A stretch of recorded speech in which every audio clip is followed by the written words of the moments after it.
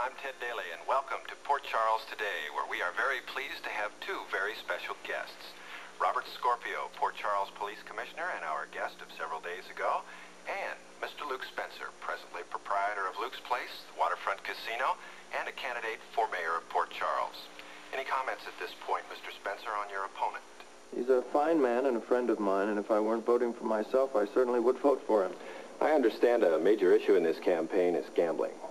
Well, that's what they tell me. During Commissioner Scorpio's last visit to our show, he talked about the danger of a criminal element attaching itself to your enterprise.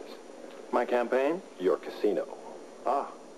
Well, I'm sorry. I must have missed that show. You no doubt heard about it, though.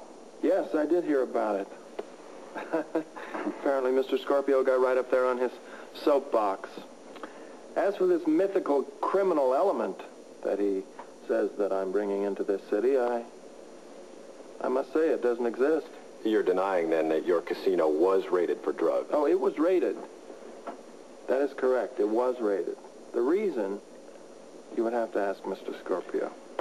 Mr. Scorpio. Look, I'm not making any accusations here. All I'm saying is that a casino, such as Luke's Place, has the potential to attract a criminal element.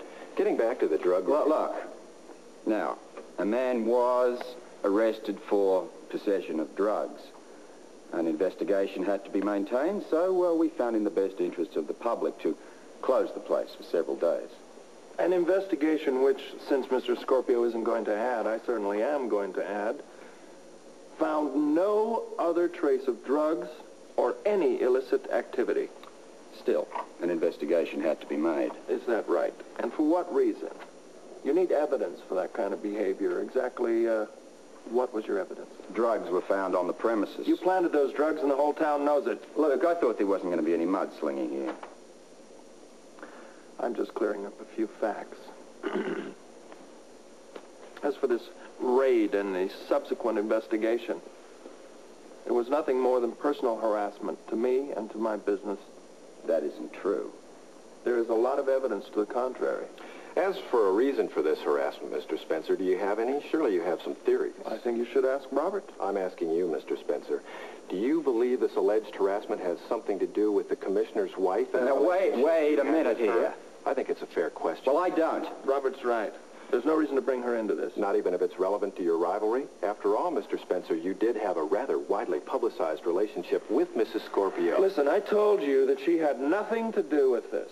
You were all friends, though, right? You, the commissioner, Holly. It's common knowledge you had plans to marry Mrs. Scorpio before you disappeared. Mr. Daly, that was a long time ago. Still, isn't it possible that the problems between Mr. Scorpio and yourself have less to do with political differences and more to do with the jealousy that would emanate from a love triangle such as this? That, sir, is preposterous. Mr. Scorpio. On that issue, Mr. Spencer and I are in complete agreement. Perhaps I should invite Mrs. Scorpio to visit our show. You could always ask. I may have to if you gentlemen continue to evade the question. I don't even know how we got onto this subject. It's very simple, Mr. Spencer. You've accused the commissioner here of harassment. I'm simply looking for a motivation for that harassment. And I'm telling you, Mr. Daly, you're barking up the wrong fire hydrant. Man was arrested for possession of drugs on the premises. No one else was Saying found. that, Drugs but it on doesn't answer the question. Right. was made. Nothing was turned up. Precisely the reason we allowed the casino to reopen. Well, you listen to that. Now we're trying to cover it up. Including this one, that you believe that search, that investigation was for something else. If not drugs, what? Well, I don't know. Look, we've been over this question many times, and I see no reason to continue harping on it. The reputation of my campaign and my establishment is at stake. I want the air cleared. Nothing illegal is occurring or has occurred in that casino. My operation is clean. I have the best employees. We serve the best food, the best liquor, all You the game. tell him, Luke.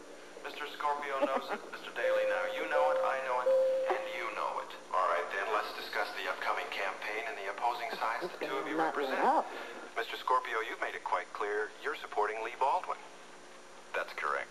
You support his stand on the issues? You like his platform? Or is it a case of personalities? A combination of all three. Now ask him why he's so down on my campaign. Well, we'll have to wait to get the answer to that question and others right after this. They always step Back. We're just about out of time, but I do have one final question for our distinguished guests. Robert, Luke,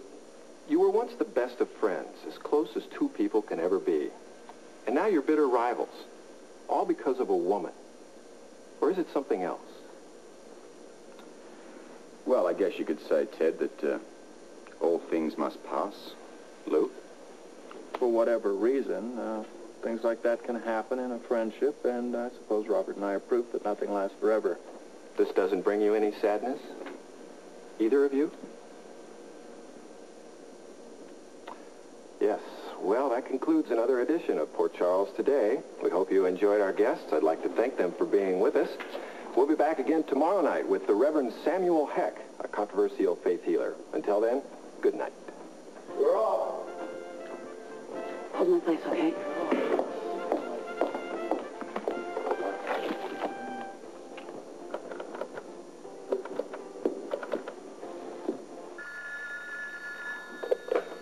Hello? Holly, it's Jackie. Any statement for the press?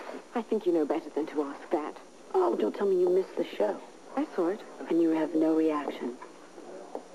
I mean, I don't understand. I mean, your husband and your ex-lover lock horns in front of the citywide audience. I mean, your name comes up as a possible reason for rivalry. And you have nothing to say? Come on, Holly.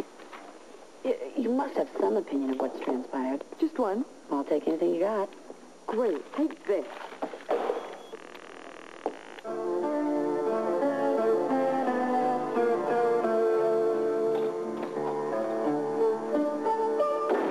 Digression comes to mind.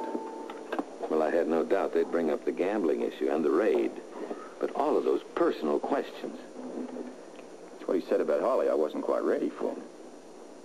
I've got to tell you, I didn't realize this was this kind of a show, and I'm surprised. Well, I'm not. I'll tell you. I've never seen a campaign where there wasn't a little mudslinging. That's what sells the news, and that's what gets votes. Not in my campaign, Scotty. Yeah, well, fortunately, you don't have to do it because it can be done very, very subtly. No, Scotty, now I'm warning you. This campaign is not going to be like that. On this point, I have to agree with Lee. I want to stop Luke, too, but there's got to be a legitimate way to do it. All right, fine. If you two change your mind, I'll be around. I don't see why not. You have the perfect opportunity to put him in his place.